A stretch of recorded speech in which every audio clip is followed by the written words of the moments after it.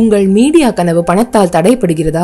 தகுதியான நபர்களுக்கு 100% வரை ஸ்காலர்ஷிப், படிக்கும் அனைவருக்கும் internship, placement assistance. Pandey school of journalism short term கோர்ஸில் உடனே சேர psj234@yahoo.com, phone 7338242442. தினம்தோறும் விளக்கேற்ற நல்ல எண்ணெய், இதயம் நல்லெண்ணெய்.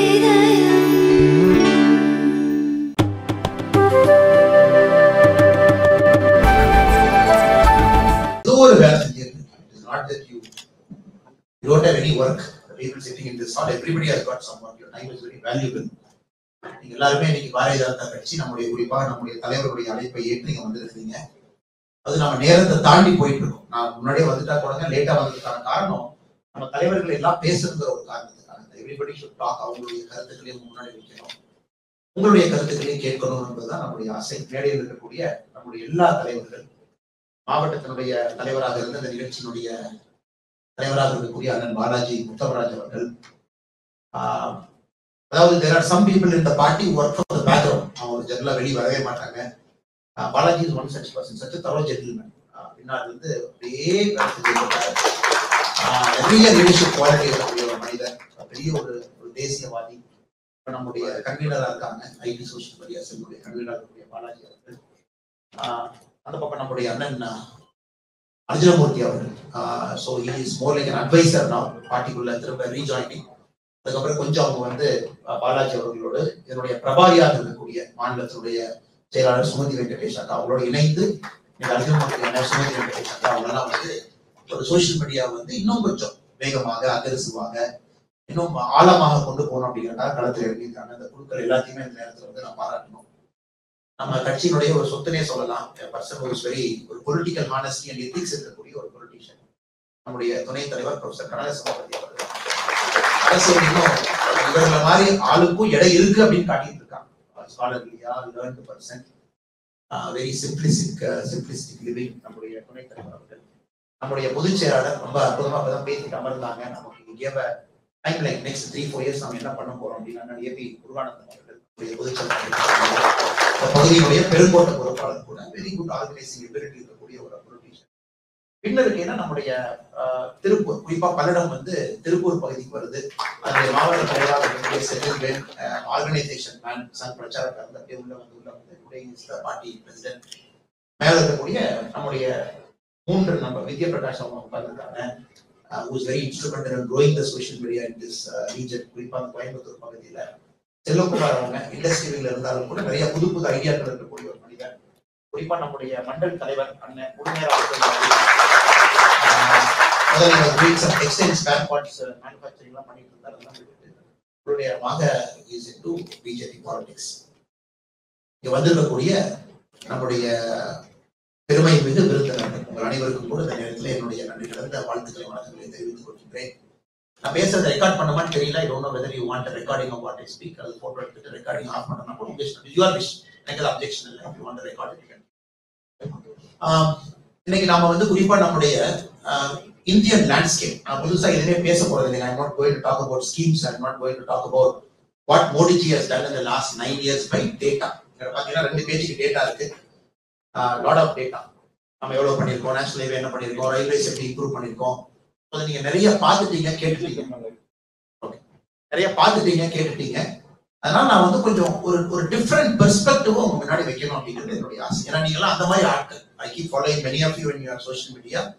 இங்க இருக்கக்கூடிய 2-3 பேர்த்த prime minister Narendra Modi G is following in his personal handle. அந்த மாதிரி ஆட்களும் 2-3 பேர் உள்ள உட்கார்ந்துருக்கீங்க. அக்கா sitting, one more gentleman sitting.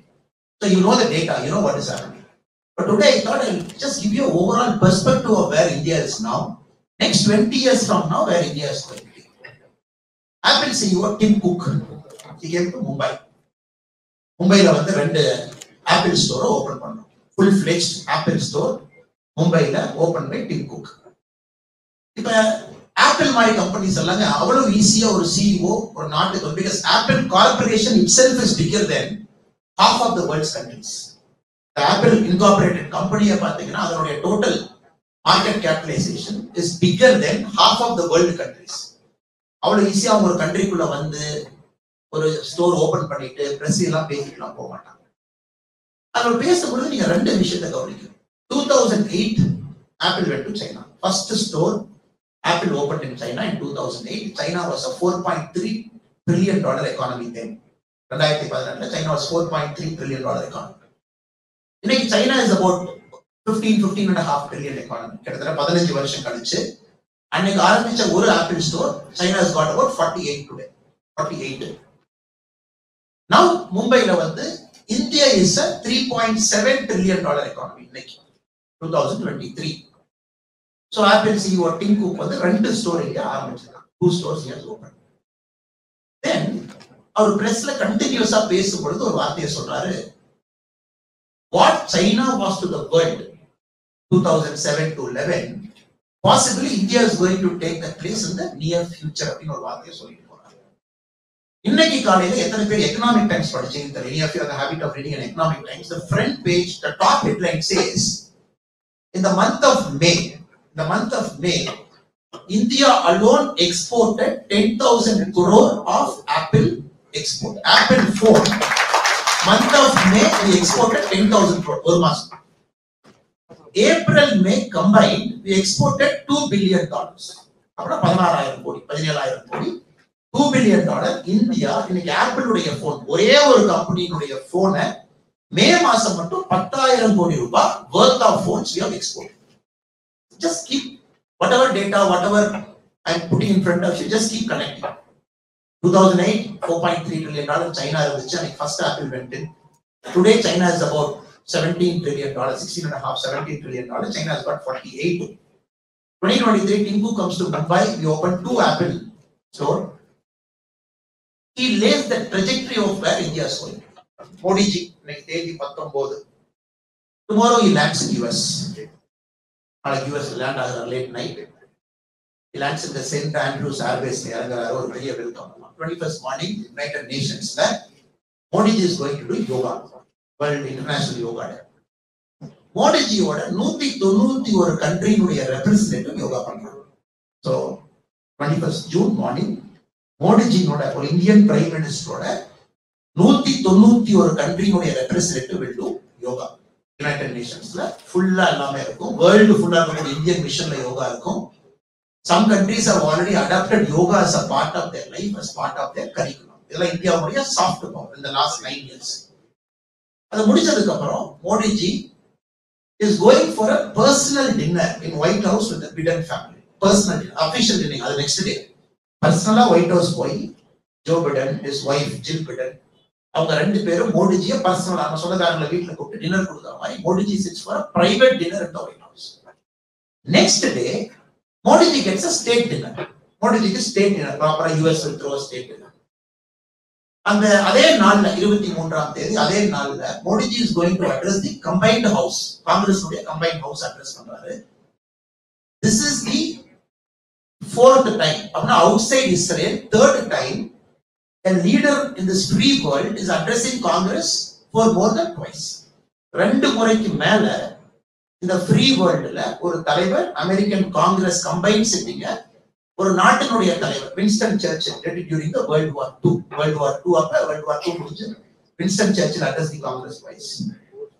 Israel Benjamin Netanyahu addressed Congress twice. Zelensky, Ukrainian president, addressed twice because of the issue between Russia and Ukraine. Now Modi ji is going to address twice. So rare honor. You பாருங்க the whole இத பாருங்க.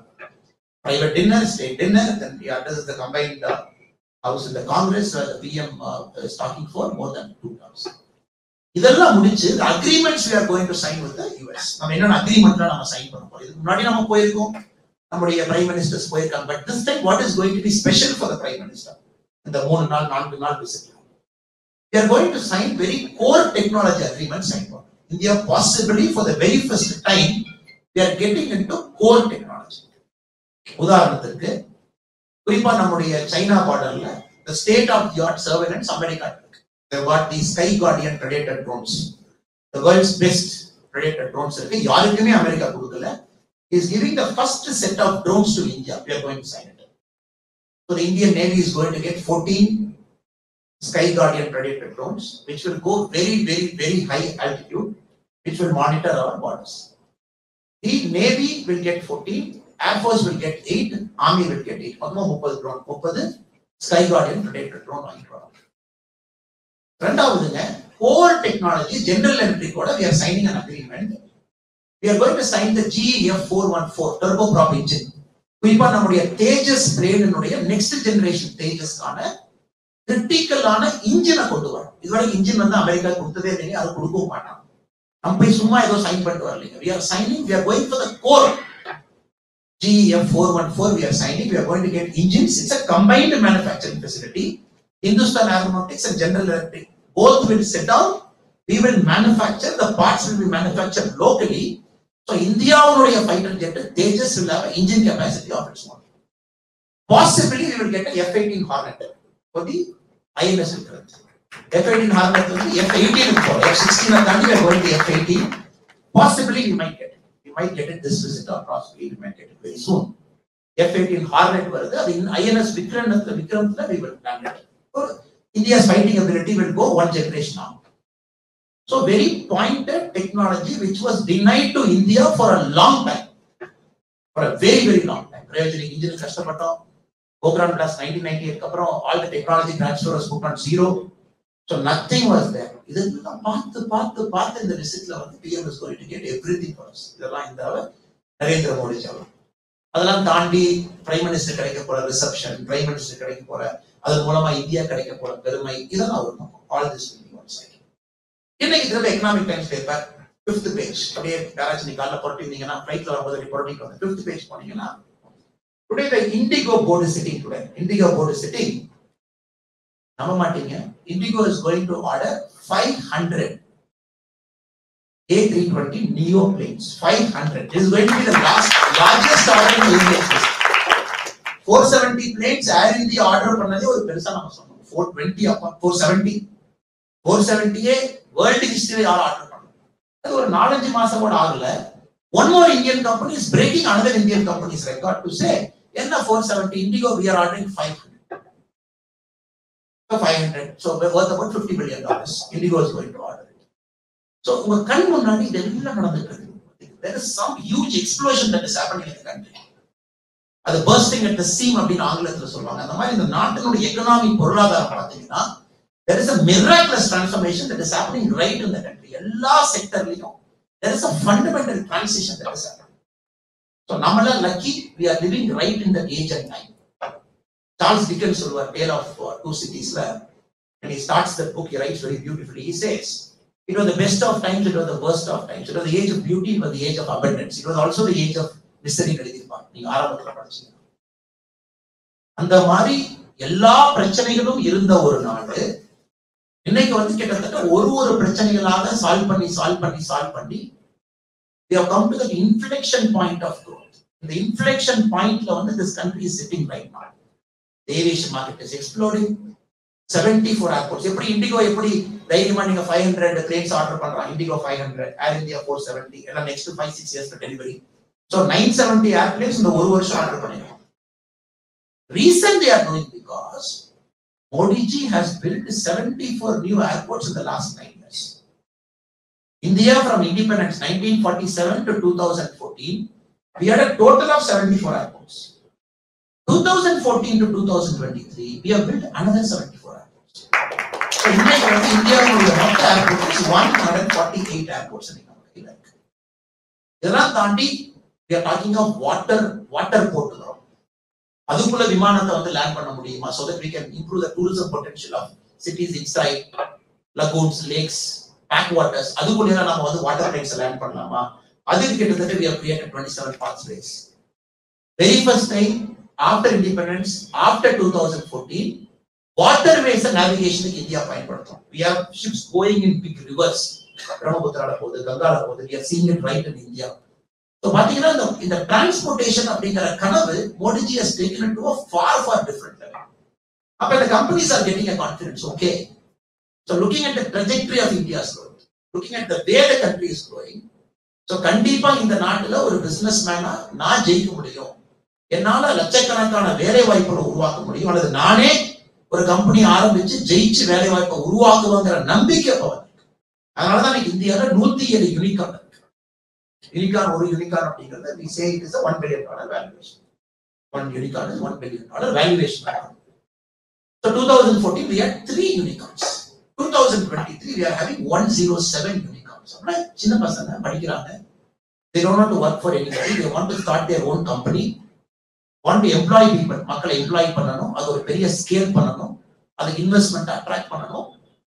அதை தாண்டிங்க the unicorns are solving India's problem. இதுதான் ரொம்ப முக்கியம். Unicorns பெருமைப்படும். இன்னும் நம்ம 10 வருஷம் கழிச்சு யாராச்சும் இந்த மேடையில இருந்து பேசும் பொழுது India would be having 500 unicorns. 100%. இல்ல 500 in 10 years from now. எந்த மாற்று கருத்து இல்லைங்க. பட் நம்ம எதுக்கு சந்தோஷப்படுறோம் Indian? All these boys and girls, they are solving India's problem. India's problem. நீங்க பாத்தீங்கன்னா கேன்சர் ட்ரீட்மெண்ட் இந்த நியோன் டெக்னாலஜின்னு சொல்றாங்க. அதாவது ஒரு ஆட்டம் எடுத்து அதை வந்து ஹை எனர்ஜி ஆக்சலரேட் பண்ணி அந்த ஆட்டம் ஒரு டனல்ல எடுத்து அதை கொண்டு வந்து பிரிசிஷனா அந்த கேன்சர் செல்ல மைக்ரோஸ்கோபிக் மாலிகூல் அடிக்கலாம். அமெரிக்கால இருக்க டெக்னாலஜி வெளி இல்ல, எனக்கு இந்தியாவுக்கு வந்திருக்கு. I'm sort of solve that problem. He's saying I'm doing it. Cities when urban transportation la periya mess. You can't move from point A to point B. Chennai la irundha nee paakren. Night page oru malikku Chennai la nee kaadile ella school leave. My son school mani 7 manikku message pottaanga அந்த ஸ்கூல்ல இருந்து நீங்க school லீவுங்க. என் daughter LKG படிக்கறாங்க, அவங்க ஸ்கூல்ல நீங்க leave. Just one rain in one night after a hot summer, next Chennai ella school leave. The urban transportation is a big mess. Big mess. அதை solve பண்றாங்க இந்த பசங்க. பைக் டாக்ஸி, அது Ola gap, Uber அதெல்லாம் கொண்டு வந்து இதை டைம் டு சால்வ். இப்போ நீங்க பாத்தீங்கன்னா இந்தியாவை பொறுத்த வரைக்கும் யூனிகார்ன் நிறைய இடத்துல கவர்மெண்ட்டினுடைய வேலையை செய்யறாங்க. குறிப்பா அந்த அக்ரிகல்ச்சர்ல இருக்கக்கூடிய மேஜர் இனோவேஷன் யூனிகார்ன்ஸ் பண்ணிட்டு இருக்காங்க, பசங்க பண்ணிட்டு இருக்காங்க. They solve the agriculture problem. Accurate அந்த பெஸ்டிசைடை கொண்டு போய் எங்க உட்கார வைக்கணும், அந்த அளவுக்கு வாட்டருக்கு எக்ஸாக்டா எங்க ஊற்றணும், மானிட்டர் பண்ற அளவுக்கு. ஸோ அது என்ன சொல்லுதுனாங்க, it shows India's potential in solving our own problem. It shows we have the potential in solving our own problem. Namma institutes, namma educational centers, namma colleges, namma schools, we are producing that talent. That talent is homegrown talent. That talent is solving India's problem. Idha PM வந்து Atmanirbhar Bharat அப்படிங்க. Atmanirbhar Bharat is not a fancy word where நாம ஒரு company ஆரம்பிக்கிறோம், இந்தியாலயே make in Indian sticker அடிச்சு நம்ம கொடுக்குறோம். அது இல்லை. Atmanirbhar Bharat is a long-term vision. Everything it has to be by Indians, for Indians, solving India's problem. The education sector also has to go up. The quality has to go up. The ability to innovate has to go up. The ability to solve India's problem has to go up. At that time, the 107 unicorn companies are a reflection of where India is going to be 10 years from now. We are solving the world's problem. 500 companies, Fortune 500, Fortune magazine, 500 company மட்டும் தான் list பண்றாங்க. 500 கம்பெனில இன்னைக்கு 61 CEOs are of Indian origin. ஐடில இங்க அங்க படிச்சுலாம் போயிட்டு அமெரிக்கால போய் ஒரு மேபி ஒரு செகண்ட் டிகிரியை பண்ணிட்டு ஒரு தேர்ட் டிகிரியை BA பண்ணிட்டு ஸ்டான்ஃபோர்ட்ல ஹார்வர்ட்ல. So these guys are leading one of the Fortune 500 company as a CXO, either a CEO or a CFO or a CTO. 61 பேர் Fortune 500 வந்திருக்காங்க. An Indian brain is sitting. The world's top, the second company in the world, the third company in the world in market capitalization is being run by Indians. Company பேர் சொல்ல வேண்டிய அவசியம் இல்லை. Microsoft, Google. Possibly Apple would be led by an Indian very soon also. So the எல்லாத்தையும் பார்க்கும் பொழுதுங்க, there is a huge potential we have created in the last 9 years. We are not talking about toilets. நிறைய பேசிட்டோம். ஒரு toilet கட்டிருக்கோம், தமிழ்நாட்டில் 55 லட்சம் toilet கட்டிருக்கோம், முதலாக ஒரு dignity கொடுத்திருக்கோம் ஒரு வீட்டுக்கு. The last 4 years, 16% of India had drinking water and pipe. We have taken it to 64%. Yes. In the mind, fundamentally, our government has done so many things to change. But more than that, the kind of confidence the government has built, for enabling environment it has built. Great global corporations coming in, shifting supply chains. Ukraine, Russia is not a war. It is not a war. Ukraine, Russia has completely disturbed the supply chain ecosystem of the world. Supply chain, what is European supply chain has collapsed. The Russian side has collapsed. Pesticide market has collapsed. Sunflower oil, India imports 90% of sunflower oil from Russia. Data, it has created havoc in the world market. As a petroleum price, when I was there in the US about 4 months back, election issue was petroleum price. $5, 10 cents in California. Normally it is about $3, $2.50. That's why we India அரசியல் பண்றோம், அங்கே அரசியல் பண்ணிட்டு இருக்கோம். நாங்க ஆட்சிக்கு வந்தோம் அப்படின்னா நாங்க ரஷ்யாவை கண்ட்ரோல் பண்ணுவோம், நாங்க வந்து செனட் கண்ட்ரோல் கொடுங்க, we will take control of Senate, we will control the price of petroleum. So everywhere இந்த ecosystem பாத்தீங்கன்னா ஒரு havoc creates. But இந்தியால இல்லை. As an Indian, we are safely sitting inside. Sri Lanka problem. When I was in Sri Lanka a couple of months back, ஒரு கார்ல வந்து கொழும்புல இருந்து ஜஃப்னா போகும் பொழுதுங்க ஒரு பெட்ரோல் பம்ப்ல போனீங்கன்னா நீங்க வந்து 2.5 hours நிக்கணும். Because the petrol is rationed. 20 litre 30 litre தான் ஒரு காருக்கு கொடுப்பான், நம்பர் பிளேட்டை நோட் பண்ணிக்குவோம், அதுக்கப்புறம் நீங்க திரும்ப பெட்ரோல் போட முடியாது. ஒரு நாளைக்கு 20 லிட்டர் ரேஷன் பண்ண அந்த நாட்டை நம்ம பார்த்தோம். பங்களாதேஷ், பாகிஸ்தான், சுத்தி இருக்கக்கூடிய எல்லா நாடுகளும் பார்த்தோம். அதுல சேஃபா தப்பிச்சு இந்த சப்ளை செயின் கொலாப்ஸ்ல எந்த விதமான பிரச்சனையும் வராம இந்தியா தப்பிச்சிருக்கு அப்படின்னா it is only because of the government. ஒரு நாளைக்கு கவர்மெண்ட் காங்கிரஸ் பெருமையா சொல்லலாம், என்ன பெரிய பிரமாதம், எங்கேயும் ஆட்சி இருந்தா நாங்க வந்து அதை பண்ணிருப்போம் இதை பண்ணிருப்போம். 2006 to 2011 minus the 2009 the global financial crisis, அதை மட்டும் மைனஸ் பண்ணிட்டீங்கன்னா it was the best period in the world's history till now. இன்னைக்கு வரைக்கும் உலகத்தினுடைய சிறந்த ஆண்டுகள், ப்ரொஃபசர் கனகசபை சார் அதை பத்தி பேசுறான்னு தெரியல, உலகத்தினுடைய சிறந்த ஆண்டுகள் by metric was in the UPA because the whole world was growing by 3%. A world cannot grow at 3%. World cannot grow at 3%. It grows at 1.5%, it grows at 2.1, 2.2. உலகமே 3%, 3% grow ஆச்சு. Americans were growing at 3-4%. That's a big country. அந்த டைம்ல Congress was in power. India was growing at 7.3, 7.2, 7.4% India. அப்ப 2004ல இந்தியாவுடைய பொருளாதாரம் உலகத்துல 12வது பெரிய நாடு. 2014 when the BJP Narendra Modi ji took over, we were the 11th largest economy. அப்ப என்னங்க 10 வருஷத்துல ஒரு படி மேல போயிருக்குமா? When Congress came in, we were the 12th largest economy in the world. When Congress gave the power to BJP, we were the 11th largest economy in the world in 2014. 2014 when Modi took over, we were the 11th largest economy in the world. 2023 we are the 5th largest economy. This is not the power of the a Congress person or anybody who doesn't have a metric to understand, he has to understand this. So 9 ஆண்டுகள்ல ஒரு ஆட்சியினுடைய நல்லாட்சி மூலமாக 11வது இடத்திலிருந்து 5வது இடத்துக்கு போயிருக்கும். The country 4 and country 5, country 3, we will just catch them in 3 years. Germany is ahead of us. It is almost a declared recession. 2 quarter negative growth. Germany has officially declared recession. We are going to catch them in a matter of 2 years. Japan, 2027. Think about 2023. 2027. Worst case, best case 2026. Tamil Nadu election varum poludho, Tamil Nadu election முடிந்திருக்கும் பொழுது India will be the 3rd largest economy in the world. There will be America, there will be China. So எப்படி பாருங்க நம்முடைய நாட்டுடைய வளர்ச்சி ஒரு step grow. That is only because of the enabling environment created by Narendra Modi. வேற ஒண்ணுமே இல்லை. ஒரு நரேந்திர மோடி அவர்கள் மட்டும்தான் அந்த என்விரான்மெண்ட் காரணம். ஸ்கேம் இல்ல. ஒரு பிசினஸ்மேன் இந்தியாக்குள்ள வரானே has got the confidence to invest. There's a single window clearance. He can put money very clearly. Foxconn can come in. There is a production linked incentive for every cell phone he manufactures in India. Any big company, global brands எல்லாமே வர ஆரம்பிச்சு.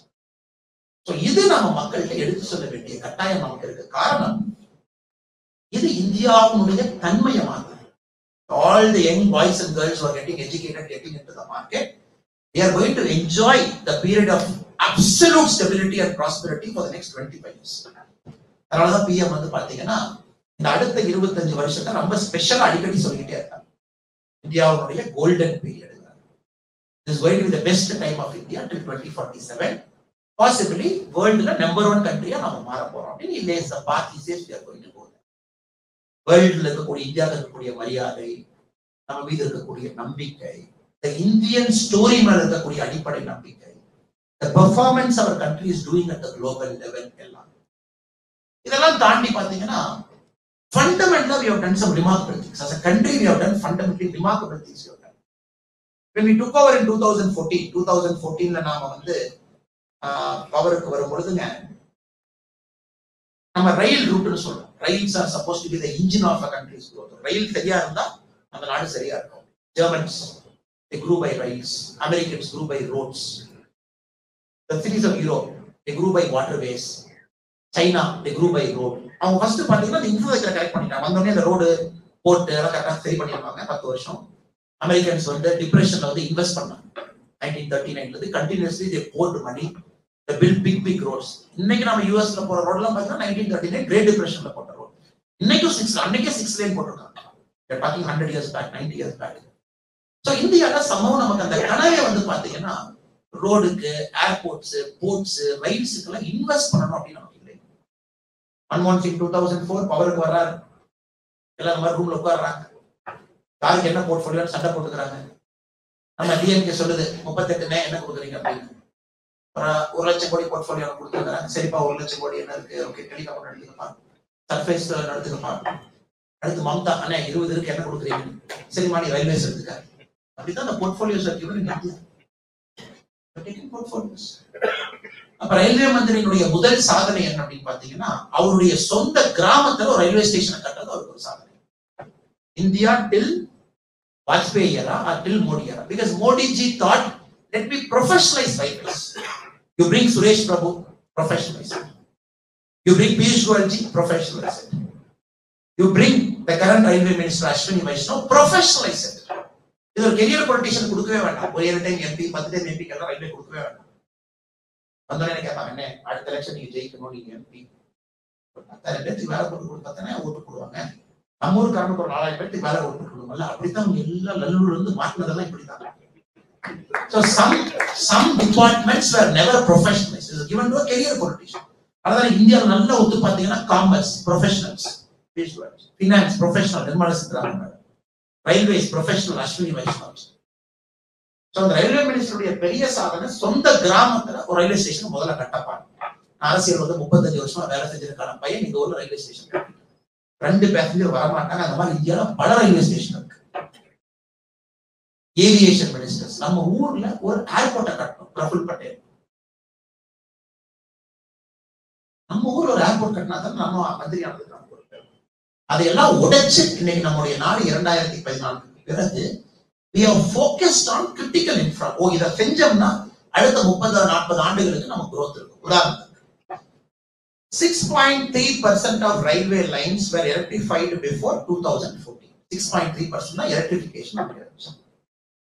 இன்னைக்கு 2023ல 92% of railways is electrified. கிடையாது, pollution கிடையாது, there is a speed, train பாதியில நிக்காது. சின்ன உதாரணம், the average national highway road நம்ம போட்டது பாத்தீங்கன்னா 7 கிலோமீட்டர். ஒரு நாளைக்கு இந்தியா ஃபுல்லா சேர்த்து 7 கிலோமீட்டர். இன்னைக்கு 47 கிலோமீட்டர். 47 கிலோமீட்டர் ஒரு நாளைக்கு ரோடு போறோம். வேகமா ரோடு போட்டுட்டே நல்லா இருக்கு. கத்தி சக்தி, போர்ட்டை கட்டு, கிரிட்டிக்கல் இன்ஃப்ராவை கனெக்ட் பண்ணு.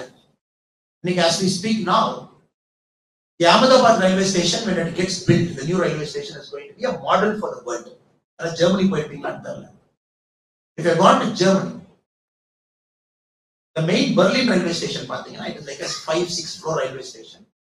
Bullet trains will converge, normal trains will converge, the bus station will go out, line to the airport. ஒரு railway station பாத்தீங்கன்னா they imagine like a hub. இன்னைக்கு இந்தியால முதல் முறையாக Ahmedabad railway station will be like a hub. You will have bullet train coming in, the new bullet train. You will have the Vande Bharat going in. You will have the local passenger train going out.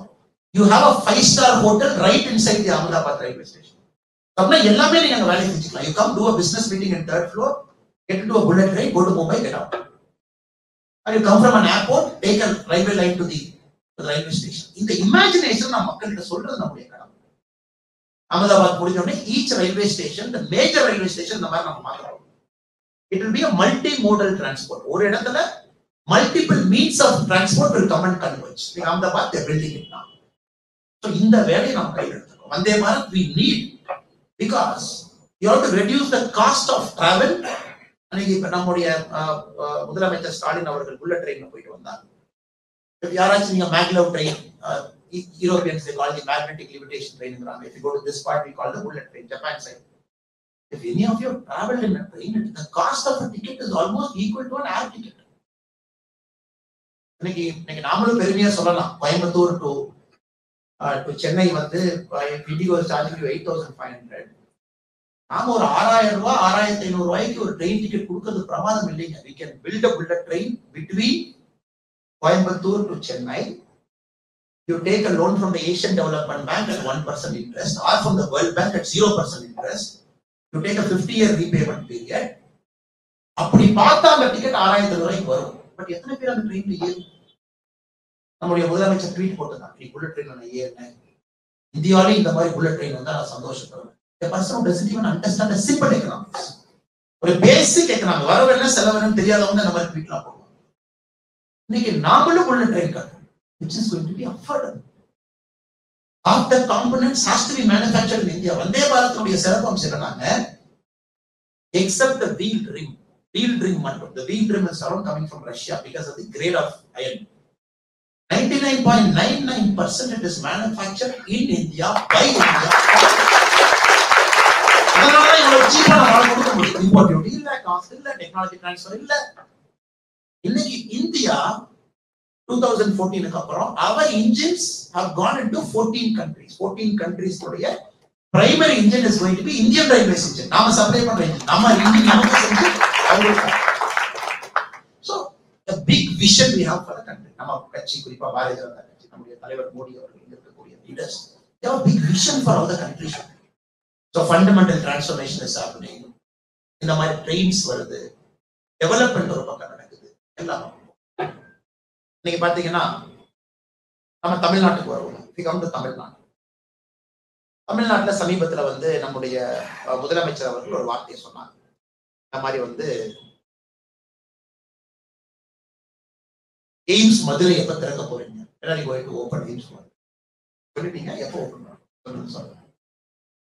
Then we said, look, AIIMS Madurai will be opened 2026 in the month of March. March 2024. AIIMS Madurai நம்ம திறந்தோம். But AIIMS Madurai எதுக்காக late ஆகுது? Why you can't do it faster? ஏன் வேகமா பண்ணல? AIIMS Madurai கொண்டு வந்துட்டோம்.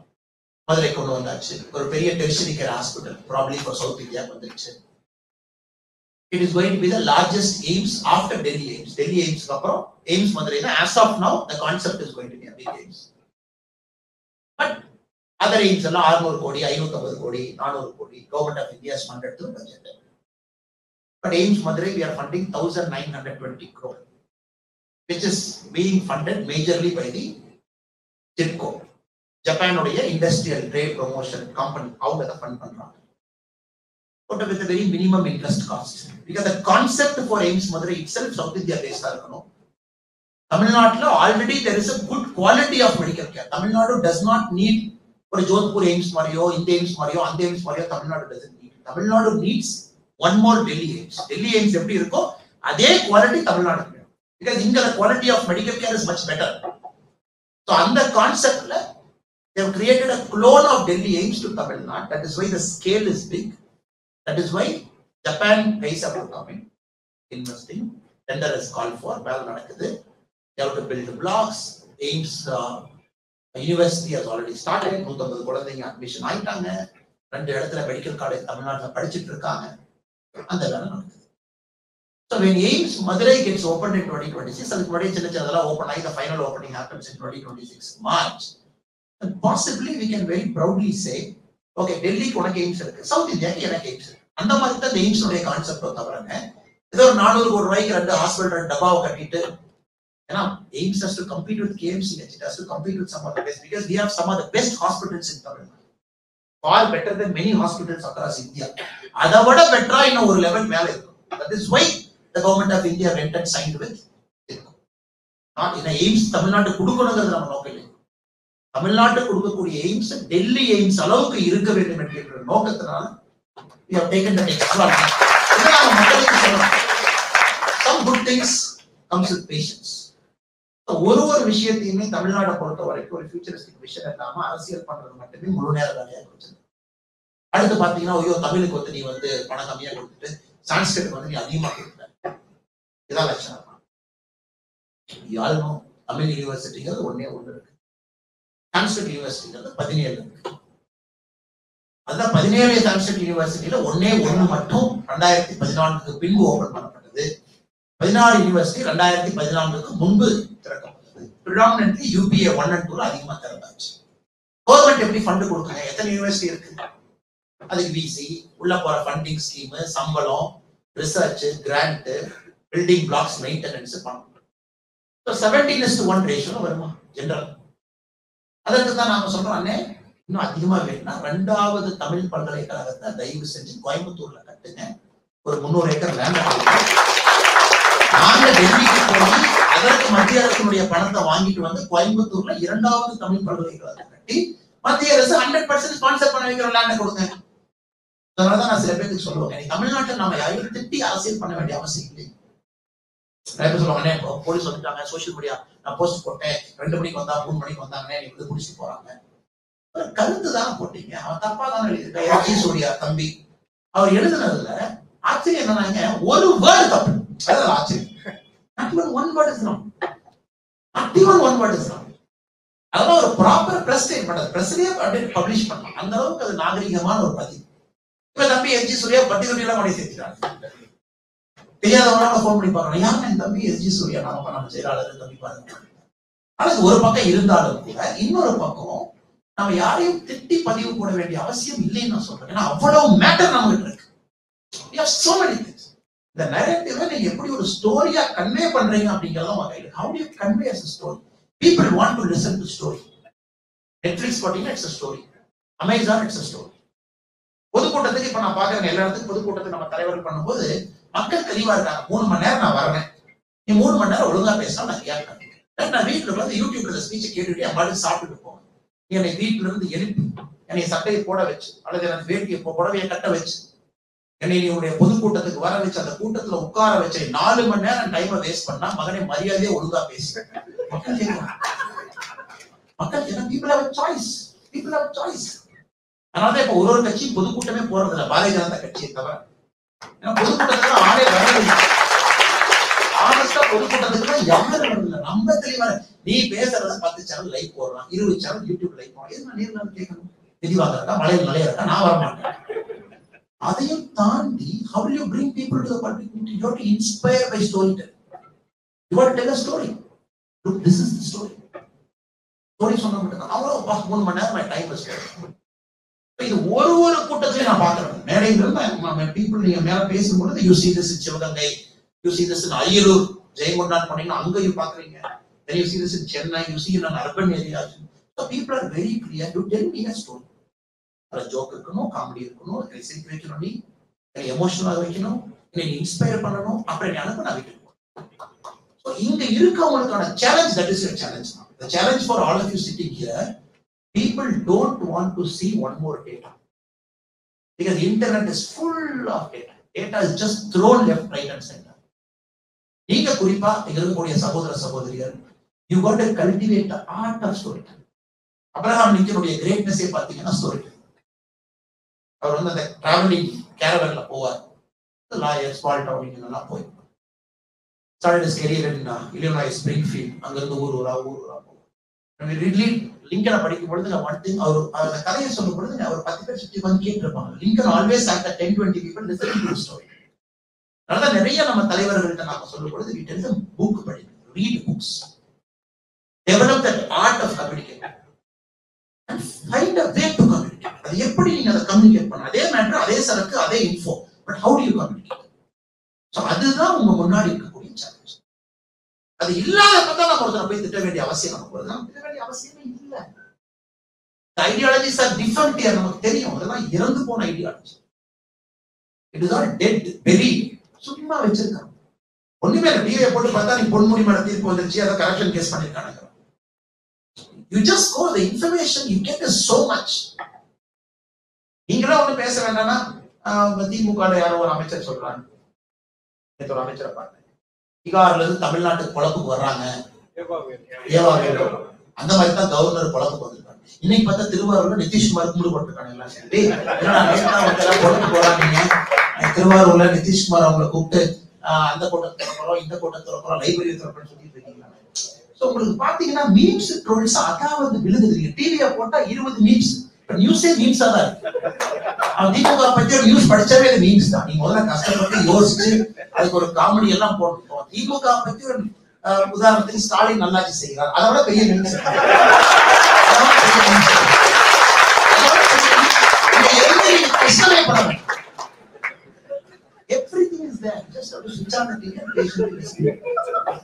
அமைச்சர்கள் வந்து உளறு உதயநிதி ஸ்டாலின் வந்து என்னையா நீ ஒரு ஸ்கூல் ஸ்டூடெண்ட் அனுப்பிச்சிருக்கணும், அப்படியா யார் அனுப்புறேன் நான் கேட்டு சொல்றேன், யார் பண்றேன். You just have to listen to a DMK ministers in there. It is a joke. It's a practical issue. அவங்க பேசுறது வாயை திறந்தாவே you get tons of it. அதாவது எதுவுமே எக்ஸ்ட்ரா நீங்க ரிஸ்க் எடுக்க வேண்டாம். அதை அப்படியே காப்பி பண்ணி நீங்க போட்டீங்கன்னா மக்களே சிரிப்பாங்க, இவ்வளவு ஜோக் பண்றாங்க அப்படின்னு சொல்றாங்க. அதனால நாங்க உங்ககிட்ட எதிர்பார்க்கிறது as a request, because நீங்க எல்லாமே ஒரு நேஷனலிஸ்டிக் ஐடியாலஜி நம்ம connect ஆயிருக்கோம். Only request is we need you to tell stories, big stories, a 2-minute story, a video story, a Facebook story, an inspiring story of an MSME guy who changed his life sitting here. இன்னைக்கு இன்னொரு படிச்சீங்க, அந்த company பேர் பாருங்க, Preet A. Manger ஒரு company. The company is in UK. Preet A. Manger, Preet A. Manger ஒரு company. அந்த CEO பாருங்க, UK ல இருக்கிற company, he has come to India as the second overseas market. எங்கேயுமே கூட இந்தியா வந்துட்டான். He never went to பக்கத்துல France போல ஜெர்மனி போல, he has come to Mumbai. And ஆச்சரியமே அந்த கம்பெனி ஏன்னா இந்தியா வந்துட்டான், அந்த கம்பெனி பத்தி கொஞ்சம் படிக்கும்னு சொல்லிட்டு I just googling and reading who is this fellow. Then this company is the only company in the world which manufactures sandwich. எல்லாரும் sandwich பண்றாங்க, ஒரு பெரிய விஷயம் இல்ல. But he manufactures sandwich on the day. அப்படின்னா சாண்ட்விச் எதுவுமே ஃப்ரோசனா இருக்காது, உள்ள வைக்க மாட்டாங்க. காலையில சாண்ட்விச் பண்ணுவாங்க மத்தியானம் வரைக்கும். அந்த பர்டிகுலர் டைமுக்கு அப்புறம் என்ன சாண்ட்விச் அவங்க எக்ஸ்ட்ரா இருக்கோ it goes to the local ashram people to eat. அது ஃப்ரீயா கொடுத்தாங்க. ஸோ ஒரு சோஷியல் எத்திக்ஸ் இருக்கக்கூடிய ஒரு கம்பெனி, இது ப்ராப்பர் பிசினஸ் இன்கார்பரேட் ஆன company. Just come to Mumbai. அது சிஓட கேட்கறாங்க, என்ன எங்கேயும் போக மும்பை வந்திருக்கேன். அண்ணே அடுத்த மார்க்கெட் இங்க தானே இருக்கு. 142 crore people are there. 142 crore. உங்க ஒரு சென்னையோட பாப்புலேஷன் தானே யூரோப் கண்ட்ரியினுடைய ஒரு ஊருடைய வேலை. One country's population is your Chennai's population. 142 crore people. You are the most populous nation in the world. இங்க இல்லாம எங்க சார் போவோம், இங்க தான் சார் நான் வருவோம். ஒரு காலத்துல பாத்தீங்கன்னா பாப்புலேஷனாவே நமக்கு பயம், ஏன்னா நம்ம எல்லாம் நிறைய பேசியிருக்கோம். அதாவது the food grows arithmetically but the population grows geometrically நான் படிச்சிருக்கோம். பாப்புலேஷன் வந்து வேகமா grow ஆகுது, ஃபுட் வந்து கம்மியா grow ஆகுது, we will get into a crisis. அதனால நீங்க சால்வ் பண்ணிட்டோம். you solve. India is number 1 in milk, India is number 1 in so many things இன்னைக்கு. நம்ம ரெக்கார்டு ஃபுட் கிரெயின் ப்ரொடக்ஷன் இன்னைக்கு பாத்தீங்கன்னா 221 million ton மில்க் பண்றோம். we are the number 1 in the world. 2014 we were 137 million tons ல இருந்து 221 million tons ஓடிட்டோம். Food grain 330 million tons again record production இருக்கும். அதெல்லாம் நம்ம சால்வ் பண்றோம். பாவர்ட்டி 2014 அபிஷியல் ஃபிகர் 22% இருந்துச்சு, இன்னைக்கு less than 10%. Extreme poverty less than $1, India less than 1%. எல்லா மெட்ரிக்லயும் we have improved. So 142 crore population. So இந்த பாப்புலேஷனுக்கு கடைசி 10 நிமிஷம் வந்தாச்சு. இந்த பாப்புலேஷனுக்கு if you don't give a stable government, we are in a time bomb. இந்த நாட்டுக்கு ஒரு ஸ்டேபிள் கவர்மெண்ட் கிடைக்கல அப்படின்னு நம்ம இமேஜின் பண்ணிட்டீங்கன்னா we are in a literal time bomb. Why this Manipur problem is becoming such a big problem? ஒரு பக்கம் மேத்திஸ் இருக்காங்க, ஒரு பக்கம் குக்கீஸ் இருக்காங்க. கோர்ட்ல போய் அவங்க பர்மிஷன் வாங்கிட்டு வர்றாங்க, எங்களுக்கு எஸ்டி ஸ்டேட்டஸ் கொடுக்கணும். 52% of Manipur is one community which wants ST status which was given by the court. You already an ST community இருக்கக்கூடிய குக்கி அதை அப்போஸ் பண்றாங்க, மீட்டிங் எப்படி கொடுப்ப அங்க தான் ஆல்ரெடி இருக்கும். Such a time bomb issue. You got to handle with a lot of sensitivity. இதை எடுத்த போது நீங்க ஒரு செக்யூரிட்டி ஸ்டேட் மாதிரி ரன் பண்ண முடியாது. Lot of negotiation, lot of piece building, ஒரு சிவில் சொசைட்டி என்கேஜ் பண்ணி. North east is always a powder cake. It was always a powder cake before BJP came in. It was always a time bomb மேல உட்கார்ந்துருக்கும் அந்த states. National highway black பண்ணுவாங்க, blockade வந்து 2 வருஷம் எல்லாம் போகும், tankers உள்ள போக முடியாது. சிக்கன் நெக் வந்து பிளாக் பண்ணுவாங்க, குறிப்பா அந்த பெங்கால் வந்து உள்ள போற அந்த ரோட. So it is all democracy is a very fine balance in basics. அதனால this 142 crore country needs one government which is stable, which is possible only by BJP. ஸ்டேபிளா இருக்கணும், ஒரே ஆட்சியா இருக்கணும், அது வந்து எல்லாத்தையும் ஒருங்கிணைச்சு கொடுக்கும். Because we are the only country which solves states problem. உதாரணத்துக்கு பாருங்க, கர்நாடகால பிஜேபிக்கு ஒரு பெரிய விஷயம் தான், ஒரு தேர்தல் மேனிஃபெஸ்டோ எடுத்து நாங்க வந்தோடனே முதல்ல வந்து மேகதாது தான் கட்டுவோம். மேனிஃபெஸ்டோல சொல்றது பெரிய விஷயம் இல்லை. அதை கண்டிப்பா உங்களுக்கு ஒரு 10 ஓட்டு எக்ஸ்ட்ரா வரும். But BJP chose not to say that. ஏன் சொல்றீங்க? Because it's a settled issue in the parliament. After Tamil Nadu BJP, we sat on a strike, and Karnataka BJP wanted to build Meghadathu. Then the central government minister, in parliamentary affairs minister, parliament la sonnaru, the rule and law is very clear. The Interstate River Dispute Act is very clear. The Kaveri Water Management Board is also very clear. கீழ இருக்கக்கூடிய lower riparian state permission வாங்காம மேல இருக்கக்கூடிய ஒரு மாநிலம் நீங்க வந்து dam கட்ட முடியாது. அக்செப்டட். சோ இங்க இருக்கக்கூடிய நாமும் ஏத்துக்கிட்டோம், கர்நாடகா இருக்கக்கூடிய பிஜேபி ஏத்துக்கிச்சு, சென்ட்ரல் இருக்கக்கூடிய பிஜேபியும் ஆர்பிட்ரேஷன் பண்ணி இதுதான் நியாயம் சொல்லுச்சு. Problem solve. Maharashtra Belgaum, there is a dispute, they are solving the problem. Maharashtra is a BJP coalition government. Karnataka was a BJP government before 2023 முன்னாடி. North East Assam had boundary problems with Arunachal. Assam had boundary problems with 2-3 states. அது அமித்ஷாஜி முன்னாடி இந்த photo எல்லாம் பார்த்துருப்பீங்க. உட்கார வச்சு கையெழுத்து போட்டு இந்த 2 வில்லேஜ் அங்க கொடுத்து 2 வில்லேஜ் நாம எடுத்து சால்வ் பண்ணிட்டோம். Haryana Sutlej canal link issue, Punjab solve it. So இன்னொன்னு ஏன் பிஜேபி வேணும் அப்படின்னா, தமிழ்நாட்டுல பாத்தீங்கன்னா அந்த ஆர்பிட்ரியா அந்த பொம்மையை ஒன்று கிரியேட் பண்ணுவோம், ஒரு பூதத்தை உருவாக்குவோம். ஐயோ நம்ம பிராந்திய கட்சி இருக்கு, நம்ம தலைவர் இருக்காரு அப்படின்னா நம்ம மாநிலத்துக்காக பேசுவாரு. பிஜேபி காரங்க அப்படி நம்ம மாநிலத்துக்காக பேசுவோம், அவங்க போய் நம்ம மாநிலத்தை விட்டு கொடுத்துட்டாங்க என்ன பண்ணுறது? That is why in BJP it is fiercely creating regional leaders. Regional leadershipக்கு பெரிய முக்கியத்துவம் கொடுத்து ஒரு தேசிய கட்சிக்கு இருக்குன்னா அது வந்து பிஜேபி.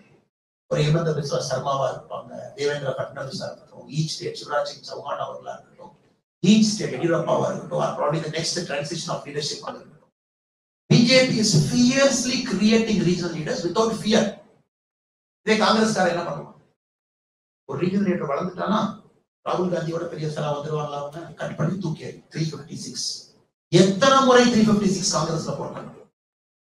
காங்கிரஸுடைய மெயின் 356 நோக்கம் யாருமே regional leadership வளர்ந்துடக்கூடாது.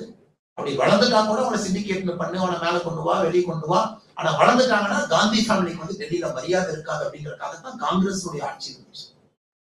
That is why Virendra Patel was dismissed in Karnataka. Rajiv Gandhi பெங்களூர்ல இருக்காரு, ரைட் ஏற போறாரு. பிரஸ் வந்து கேட்கறாங்க, Virendra Patel is sitting chief minister, Lingayat big leader. Press கேட்கறாங்க ராஜீவ் காந்தி கிட்ட, சார் இந்த மாதிரி ராஜீவ் காந்தி அவங்க பிரைம் மினிஸ்டர், சார் இந்த மாதிரி வீரேந்திர பட்டேல் நீங்க நீக்க போறீங்கன்னு சொல்றாங்க, அதை பத்தி உங்க கருத்து என்ன அப்படின்னு. ராஜீவ் காந்தி அவங்க சொல்றாங்க பொறுத்து இருந்து பாருங்கன்னு சொல்லிட்டு ஃபிளைட் ஏறினாங்க. ஃபிளைட் போல கிளம்பிடுச்சு. டெல்லி லேண்ட் ஆகிறதுக்கு முன்னாடி வீரேந்திர பாட்டீல் இஸ் டிஸ்மிஸ்ட் அப்படின்னா ஆர்டர் மேலே போட்டாங்க. அது over night Lingayat community and many other community shifted to BJP. ஓ நீ அவ்வளவு பெரிய ஆளா, நீ நேஷனல் கட்சி நடத்துற, நீ பெரிய தலைவனா இருப்ப டெல்லியில, இங்க வந்து உங்களை நீ டிஸ்மிஸ் பண்ணிட்டு போக நான் ஓட்டு போடணுமா? தென் BJP which was at 4 MLA, 16 MLA, 23 MLA, we saw a huge jump. ஒரு ஸ்டேட்டுக்கு ஒரு பெக்குலியர் ஹிஸ்டரி இருக்கு. அதனால பிஜேபியை பொறுத்த வரைக்கும் we are fiercely nationalistic. At the same time, our thinking is fiercely regional. Nationalistic partyல, nationalistic baseல நம்மளுடைய thinking வந்து regional இருக்கு. அதான் அந்த கட்சியினுடைய DNA. That is why a strong regional leader like Modi is able to become India's prime minister because of this unique combination of having the regional aspiration under a nationalistic approach. இதையும் நம்ம மக்கள்கிட்ட பேச வேண்டிய கட்டாயம் நமக்கு. The national party, regional party, regional parties எப்படி வந்து dictatorship parties autocratic family oriented. நீங்க பாருங்க ஒரு ஜனநாயகத்துல you see all this people from the Banerjee, Abhishek Banerjee, number 2 promotion, MP எல்லாம் blah blah blah, whole party is controlled by Abhishek Banerjee just because he is nephew to Mamata Banerjee. KCR உடைய பையன் industries minister, this minister, that minister, promoted. KCR உடைய மகள் Kavitha MP, election தோத்தாங்க 2019, MLC promoted. Stalin அவங்க Udhayanidhi promoted. Udhayanidhi promote பண்ணோன்னே TR பாலர் பார்ப்பாங்க, உங்க பையனை மட்டும் ப்ரோமோட் பண்றீங்க, எனக்கு பையன் இருக்காங்க, சரிப்பா அவர் 3 மாசம் பொறுப்பா இண்டஸ்ட்ரீஸ் மினிஸ்டர் நீ வச்சுக்க. அன்பில் மகேஷ் பையன் சரிப்பா நம்ம அப்பா அம்மா எல்லாம் ஒன்னா இருந்தோம், சரி நீ ஒரு அமைச்சர் எடுத்து. The next set of promotions also you will see the same quadri coming. இது பாத்தீங்கன்னா ஒரு classic case of a regional party deteriorating into an autocratic party. This classic example is DMK in Tamil Nadu. என்ன தகுதி திறமை இருக்கு அமைச்சர்களாக வர்றது. இதெல்லாம் கக்கன் அவருடைய பிறந்த நாளை கொண்டாடணும். ஓ அருமை சூப்பர் எல்லாம் போயிருக்கணும். காங்கிரஸ் கட்சிக்காரங்க எல்லாம் போய் பாத்தீங்கன்னா கக்கன் அவருக்கு மாலையை போட்டு கக்கன் போல் இருக்க வேண்டும். வெக்கமல்லையா? வெக்கமல்லையா? கக்கன் அவருடைய கட்சி இருந்தது வெக்கமே இல்லாம டிஎம்கேக்கு அடிமமா இருக்கீங்க. வெக்கம் இல்லை. டிஎம்கே யாராச்சும் ஒருத்தர் கக்கன் அவர்களுடைய பெருமையை பறைசாற்றக்கூடிய வகையில 1/100 ஒருத்தர் இருக்காங்க. இந்த கட்சியோட கூட்டணி கேவலமாக வெக்கமாக இல்லாம நீங்க போய் கக்கன் அவருடைய பிறந்த நாளை கொண்டாடுங்க. அந்த மாதிரி ஒரு மாபெரும் தலைவர் இருந்த கட்சியில் இந்த மாதிரி அடிமைத்தனமா நீங்க இருக்கு. ஆனா தமிழ்நாடை பொறுத்த வரைக்கும் மோர் தென் anything the political scene has to be cleaned up. இந்த political scene நாம clean பண்ண வேண்டிய கட்டாயம் நம்ம clean it up. When you don't see merit in politics, you will not see merit in education. Very simple. It's always a direct link. Merit ஒரு இடத்துல இல்ல. நம்ம பிஜேபியை பொறுத்த வரைக்கும் மெரிட்டும் இருக்கணும், சமூக நீதி இருக்கணும், ரெண்டு சேர்ந்து இருக்கணும் அப்படிங்கிறது பிஜேபியினுடைய ரொம்ப கிளியரான ஒரு it has to be a combination of merit and a combination of social justice. அதனாலதான் நம்முடைய ஆட்சியில தான் highest number of OBCs நம்ம உருவாக்கியிருக்கோம், highest number of SCs நம்ம கிராண்ட் பண்ணிருக்கோம், highest number of ST status நம்ம ஆட்சியில் கொடுத்துருக்கோம். எந்த ஆட்சியுமே புள்ளியோர் அப்படி கொடுக்கல. We have created more number of communities into OBC net, SC net and ST net because we believe in social justice. At the same time, we run the party and certain merit criteria. இருக்கணும். தமிழ்நாடு பொறுத்தவரைக்கும் அன்பில் மகேஷ் பொய்யாமொழி அவர்கள் ஒரு education மினிஸ்டரா இருக்காங்க. School education minister. Ponmudi அவங்க higher education. School குழந்தைங்க ஒரு பாட்டுக்கு டான்ஸ் ஆடுறாங்க. நீ பாத்தீங்கன்னா அது ஒரு பெருமையா ட்விட்டர்ல வர போட்டு ஏதோ ஒரு பாட்டு குழந்தைங்க சினிமா கல்ச்சர் என்ன இருக்கோ அதை அப்படியே கொண்டு வரணும். அந்த குழந்தைங்களுக்கு அப்படியே அந்த வேகத்தை குறைக்கிறாங்க, அவங்க வீரியத்தை குறைக்கிறாங்க, அவங்களுடைய அந்த பாய்ச்சலை குறைக்கிறாங்க. 2011 நான் சிவில் சர்வீஸ் போகும்பொழுது நீங்க ஃபர்ஸ்ட் டே ஃபவுண்டேஷன் கோர்ஸ் டேராடூன்ல இருக்கீங்க, அப்படி முசோரியில இருக்கீங்கன்னா தமிழ் சத்தம் மட்டும்தான் கேட்கும். எங்க தமிழ்நாடு நீங்க விழுப்புரம், நீங்க விருதுநகர் 2 பாயிண்ட் சொல்றேன். அவர் 850 பேர் இருக்கக்கூடிய பேட்ச்ல 140 பேர் தமிழ்நாட்டில இருந்து வந்திருக்கக்கூடிய. இன்னைக்கு பூத கண்ணாடி போட்டு அந்த 11 பேருக்கு தேட வேண்டியதா இருக்கு. நீட்ல நம்ம என்ன சொல்றோம் பாருங்க, எவ்வளவு பெருமையா இருக்கு. அரசு பள்ளி மாணவர்கள் வந்திருக்காங்க, இவங்க வந்திருக்காங்க, நம்பர் 1 வந்திருக்காங்கன்னா நம்பர் 1 வந்திருக்காங்கன்னா நம்ம கொண்டாடுவோம். A society which cannot celebrate excellence, the society will never prosper. The basic rule of a society will prosper. அரசு பள்ளி மாணவர்களும் போகணும், மருத்துவர்களும் உட்காரணும். அதற்கென்று நம்பர் 1 ரேங்க் வாங்கியிருக்கக்கூடிய மாணவனை நீ அரசு பள்ளியில படிக்கல. இன்னொரு பேப்பர் எழுதினாங்க, முதல் 10 ரேங்க்ல ஒரு தமிழர் முதல் ரேங்க் வாங்கிட்டாங்க. தமிழர் என கூறிக்கொள்ளும் 3 பேரும் முதல் 10 ரேங்க்ல இருக்காங்க. பேப்பர்ல வந்திருக்கக்கூடிய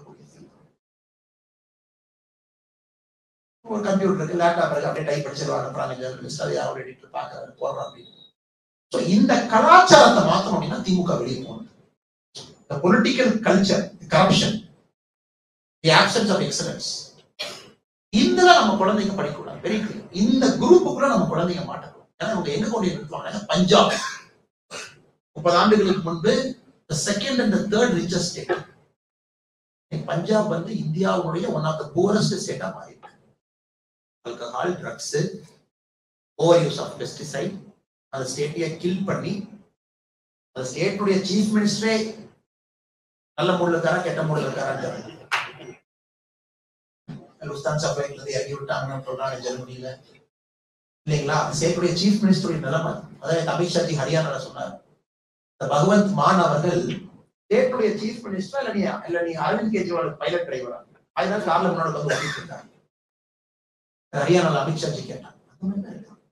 இன்னைக்கு அதே மாதிரி தமிழ்நாட்டுக்கு முட்டு சந்தில் நிறுத்தத்தான் போறாங்க, எந்த மாட்டுக்கு. அதே மாதிரி வண்டி ஓடுச்சுன்னா இந்த முட்டு சந்தில நிற்க வேண்டிய வண்டி அவங்க ஓட்டிட்டு இருக்காங்க.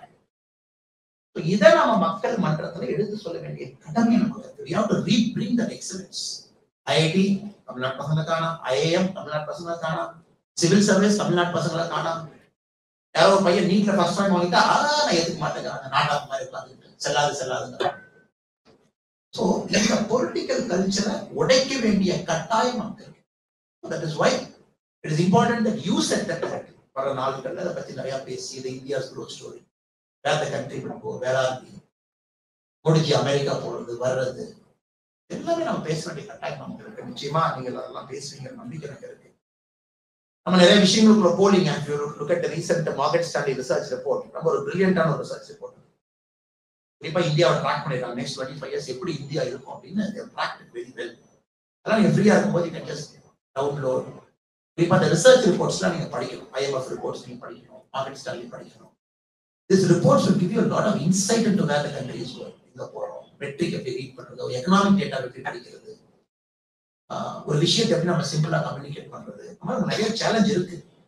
Very sure you all will read more, listen more, talk more, you all become a circle of influence. இதெல்லாம் பண்ணி இன்ஃப்ளூயன்ஸ் பண்ணி மக்கள் உங்களை சுற்றி ஒரு 100 ஓட்டு 1000 ஓட்டு 5000 ஓட்டை இன்ஃப்ளூயன்ஸ் பண்ணக்கூடிய தன்மை உங்களுக்கு வந்து உங்கள் மூலமாக மோடிஜியுடைய நல்லாட்சி மக்கள் மன்றத்துல கீழே போய் then BJP will come to power. They will be சில நேரம் கொடுத்துருக்கீங்க. பேசுவது அதற்காக ஒரு மகிழ்ச்சி. குறிப்பாக இந்த இன்ஃப்ளூயன்சர் குரூப்ல very best. Thank you for your time. God bless you all.